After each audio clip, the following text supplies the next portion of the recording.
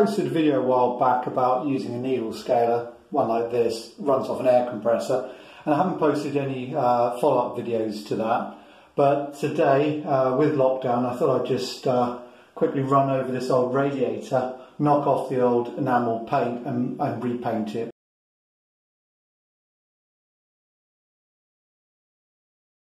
Okay, my phone's on a tripod now. I'm just going to put my PPE on, and yeah, it'll just be a moment. I can't actually see the screen to my phone, so hopefully you'll be able to see what I'm doing in just a moment. Anyway, so respirator's going on first, then goggles, and then I'm going to put ear defence on as well. The compressor is just outside the house.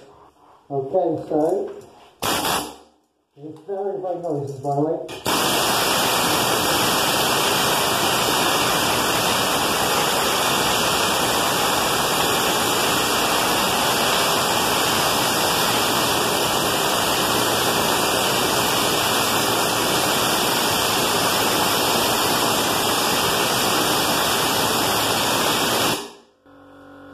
So I'll just take my respirator off. Hopefully you can hear me now. And you'll probably hear the compressor running in the background. The compressor is not really big enough to actually keep up with this tool at all. However, it does an adequate job. Now, as you can see, it gets in there quite well. The needles, you can get the needles in fairly well, and also it's quite easy to run them along the bottom as well. So I think someone must have repainted this radiator in the past anyway, and it looks like it's got some sort of galvanised finish, possibly. Of course you might say that using this tool is not going to be doing the galvanising any good. However, I think the radiator has gone a little bit anyway, so I'm happy with this. I'm going to stick a primer on it and then top coat, and I'll probably replace it again in the not too distant future. Just at the moment, just trying to make it look a little bit better. Okay, so I'll have another go.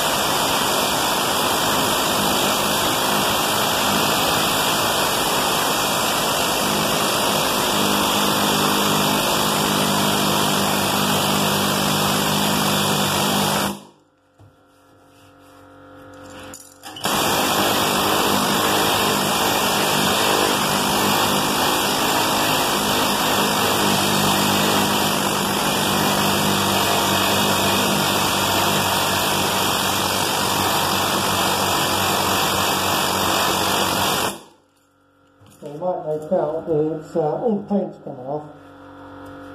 There's a little bit of residual rust in there. I think with a decent quality paint I'll be able to neutralise that.